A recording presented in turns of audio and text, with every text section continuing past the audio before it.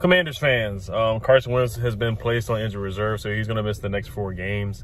That's the Packers, the Colts, the Vikings, and the Monday Night Football Eagles game. So he will be missing both revenge games, the revenge game against the Colts and Jim Irsay in Indianapolis, and then also the game in Philly, where I know he was going to get booed a lot out there in Philly on Monday Night Football. So he will be missing those 4 games. So it's Heineke time, man. I think the game tomorrow is a winnable game against the Packers.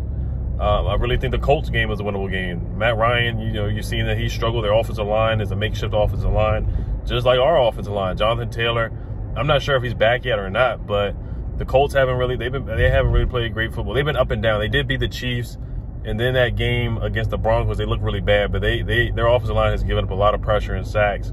And what's his name? Matt Ryan has turned the ball over a couple of times, so he's had his struggles in Indianapolis. So I really think the Colts game is a winnable game. I really think the Packers game is a winnable game. I actually think the Vikings game against Kirk Cousins, call me crazy, I know this coaching staff is lackluster. Our coaching staff is lackluster and underwhelming. Our offensive line is darn bad too, but I actually think they're winnable games. I really do. The Eagles game was probably the toughest one out of the 4.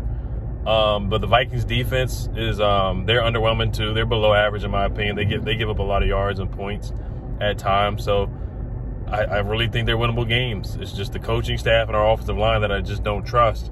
I actually do have some faith in Heineke because I think he's a mobile quarterback that can make something happen. And we saw what happened when he went on that 4-game winning streak last year, and we just ran the football. So that's what we got to do. We got to run the football. So Carson Wentz, I hope he recovers, but I think his time is done in Washington, to be honest with you. I don't see him playing another game in a Commander's uniform, to be honest with you.